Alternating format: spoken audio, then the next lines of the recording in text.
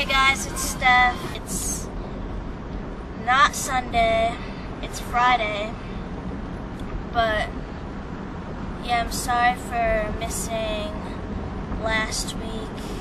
I had my graduation party and the whole day was really wild, but I'm gonna upload some videos of the party itself. I'm gonna add it to the end of this video because it was a good time. We had a magician. Yeah, a freaking magician.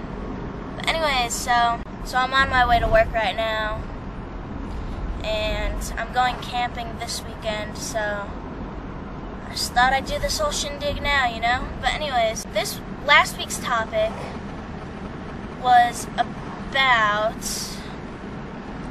what is the most important, you know, LGBT issue or law, I guess, right now. And for me, right now, I think the most important issue is gay marriage, because it was just, you know, concluded to be unconstitutional in the California courts, and it's so close to getting to the Supreme Court and finally, you know, being changed. And I think that's awesome and it's exciting, but at the same time, I think that if we just focus our attention on one thing at a time, it'll be a lot easier to move forward. And since we're so close with gay marriage, like, the community just needs to, like, you know, focus on it, I guess, is what I'm trying to say. I don't know.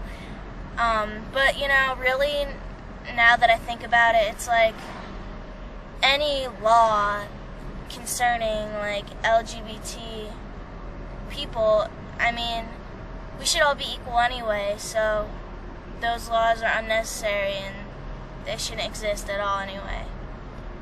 Yeah, I guess, okay, alright, yeah, that's my standpoint. Anyways, getting off track. Alright, so this week's topic is, what do we think of the whole ex-gay thing, and are ex-gays still homosexual? I think that, like, people who are ex-gay are still attracted to the same sex, and because that's something you can't control. You can't control who you're attracted to, but at the same time, you can control how you express yourself. So, like, in that sense, they might be with someone of the opposite sex, but they still have that attraction for the same sex. And if they are physically attracted to this person of the opposite sex, I feel like the attraction would have to be forced. It's not something that comes naturally, it's something that's, you know, forced, for lack of better words. And I think they'll always have that thing on the inside that's, you know, like, they have this attraction for the same sex, but they just choose to not express that. And I guess if your definition of homosexuality is sexually being with someone of the same sex, then no, they're not homosexual anymore. But if your definition of homosexuality is having attraction for someone of the same sex, then they're still homosexual. That whole thing kind of confuses me anyway. You know, they should just be themselves, right? Come on. You don't have to press anyone with your super straight attitude. Like, who gives a shit, right? Whatever.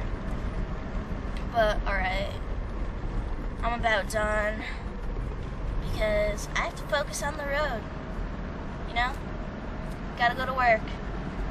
But, alright. So now, here, I'm going to upload some videos from my grad party. And, okay, this magician, corny, yes. However, freaking awesome. Have a good week, guys, and I swear swear I'll see you next Sunday. We have a couple scarves here. Here we go. Gotta get them out of here. There we are. Now we have a couple scarves. One scarf is black, one scarf is white. We wave them like this, we wave them like that.